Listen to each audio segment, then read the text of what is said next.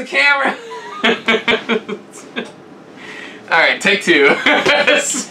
Shut up. All right.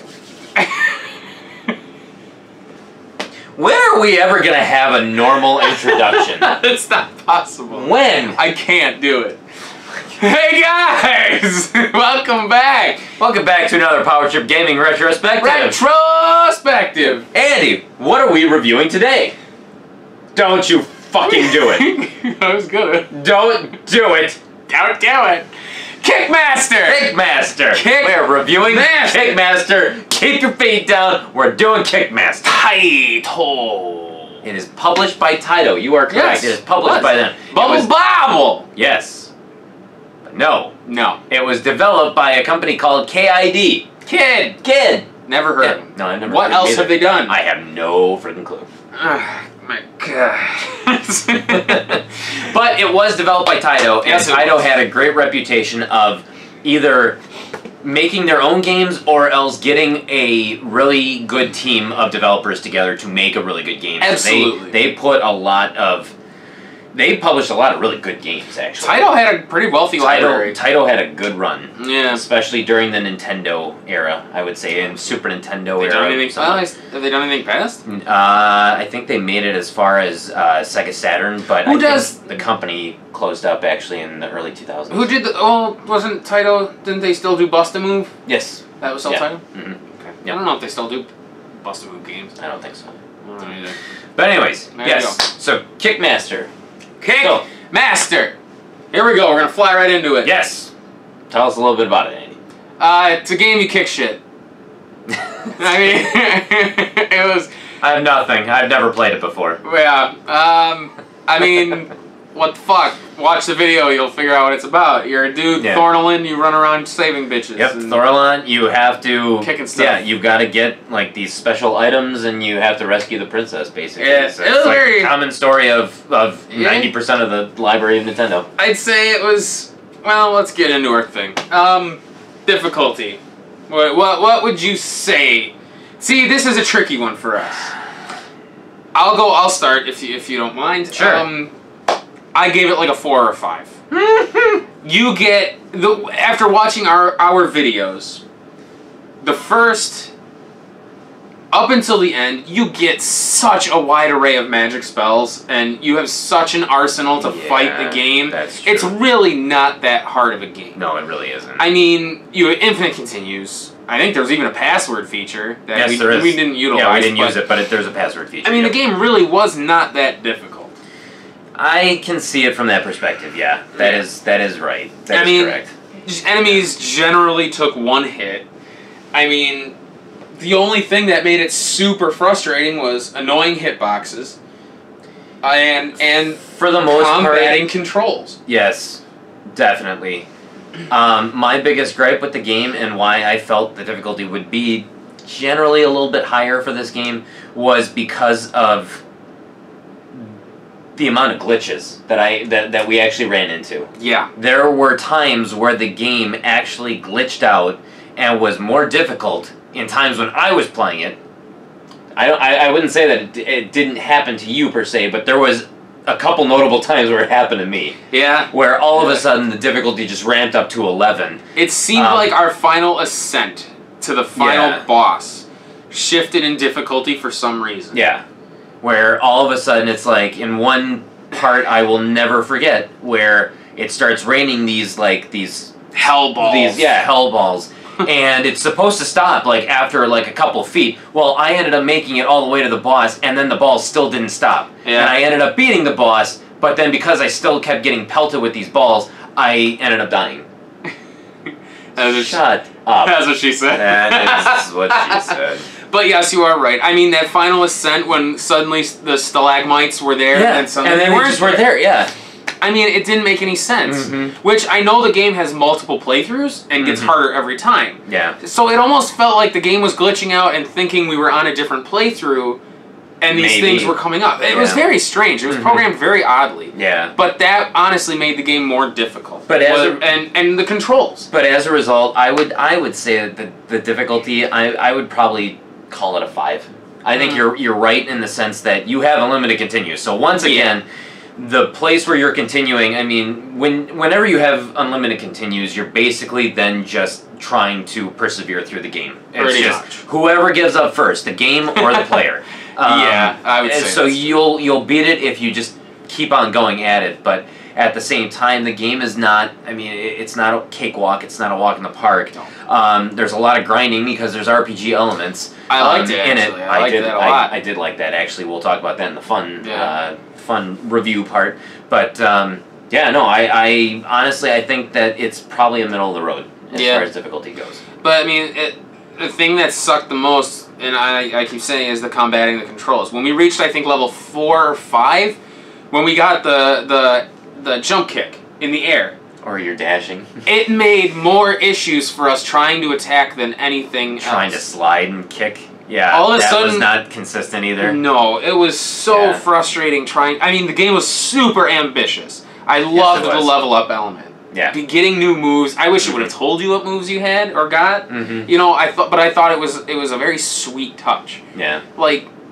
well, I suppose we'll move into fun since we're already talking about it. I gave it a 7. The game was fun. It's very ambitious. The graphics were gorgeous. I thought it was probably one of the better looking games on the Nintendo. The backgrounds were colorful and vibrant. Everything looked amazing. The music was really good. Yeah. I've just watching the videos again. I was like, holy shit, dude! The soundtrack was super tight on it. Surprisingly, I'm gonna completely agree with you. Really? 7 was what I would have given it for fun. Yeah. Because, for one, I mean, yes, the game came out actually super late in the life cycle of the Nintendo. It came out in 1992. So, I mean, developers probably already had a working knowledge of how games kind of worked and what the limitations were. Yeah. But still, some of the, like, the background environments and the graphics were just so crisp and so tight. It had such a Castlevania feel to it. It really did, and honestly, I think that if I compared this to anything, it probably would be Castlevania. Just because, I mean, some of the enemies are even they look like rips of Castlevania, but the graphics, the crisp graphics, just mixed in with the kick-ass soundtrack. I even noted too. I'm like, this is like a rock soundtrack. Like, this is something that I would like pop into my car and listen to while I'm driving. It was a fantastic soundtrack. The game itself, while it was frustrating at times, overall it really was a fun game. It was. I couldn't argue with that because the game really was a hell of a lot of fun. It had a decent challenge to it. It really and, did. I mean, just the game itself was it was an enjoyable, well put together experience. Yeah. The only issue was controls. Yes, controls were not as sloppy tight. hitboxes. Yeah, controls were not as tight as they should have been. And that, I think, alone is what makes the game hard to play. So that comes down to one of those things where I think we talked about it in some game. Does combating controls add to a difficulty of a game? It's not supposed to. It shouldn't supposed to. Yeah, you're right. What was that? It's not. Yeah. I'm embarrassed. But you're right, it shouldn't. Yeah. It really shouldn't. Controls and mechanics of the game should never affect the difficulty. You are not battling the controls, you are battling whatever the environment and the elements are that they put into the game. Right. It's not the controls themselves. Yeah.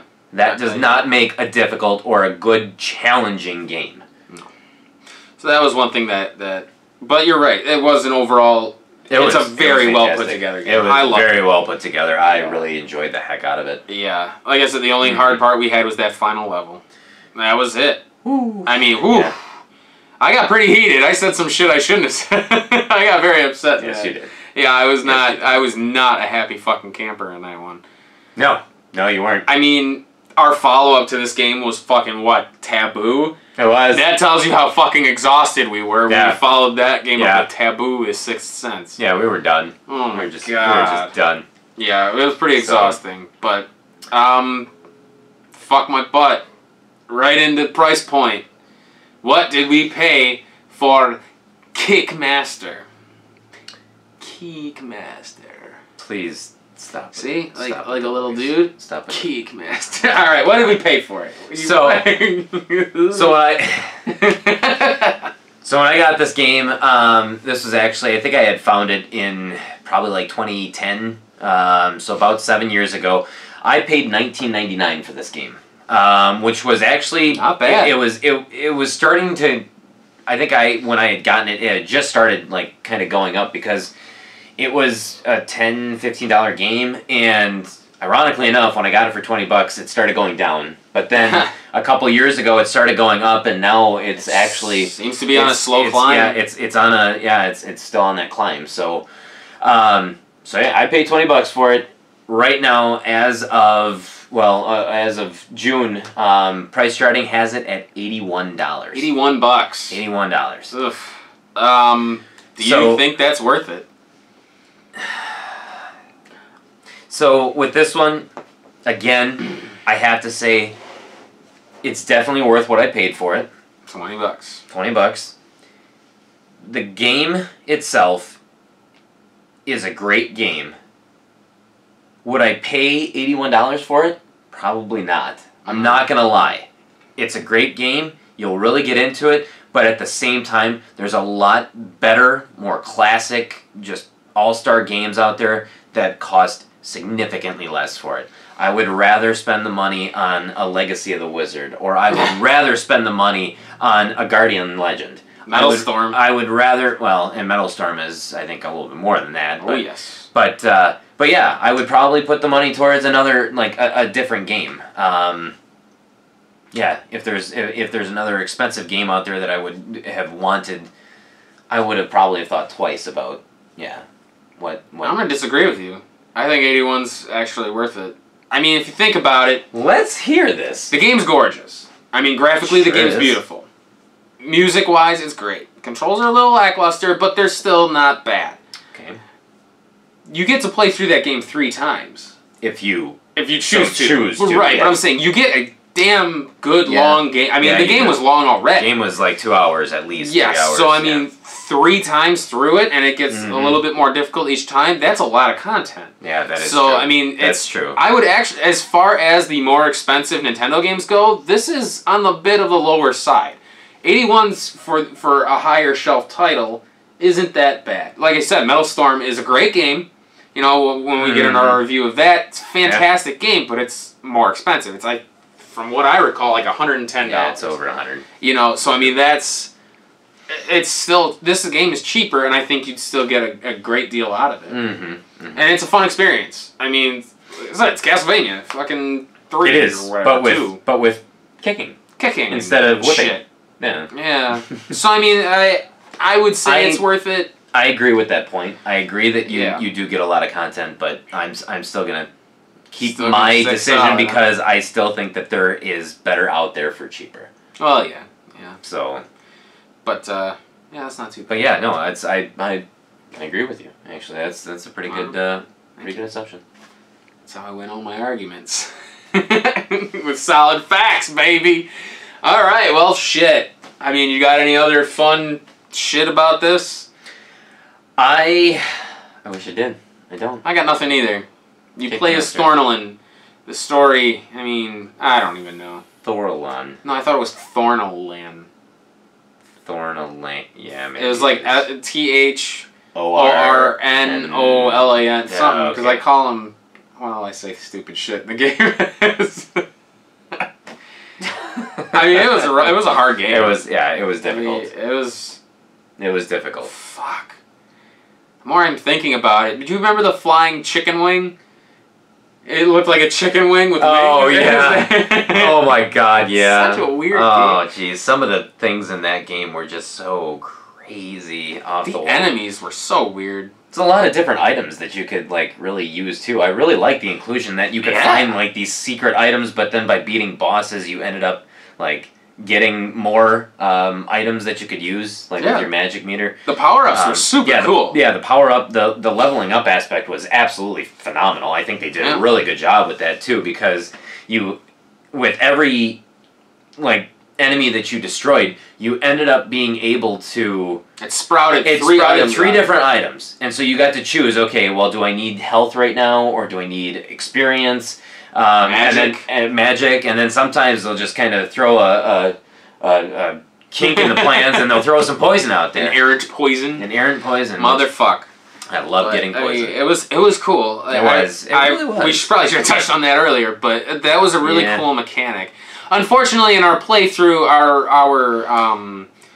the flicker was so heavy in that game. There was so much flicker. So much layering. You couldn't even see half of the specials that we were using. It's like bosses were losing life, and you're like, why is that boss losing life? It's because we're using lightning. Yeah, or you would hear us pick stuff up, but you don't see anything in the videos. Yeah. Which we've been talking to Kevin, where we might throw around the idea of re-editing those videos to get rid of the flicker, so you guys could see everything. So you can actually see everything. Everything. Yeah. There's a few games we've done now where that's been an issue.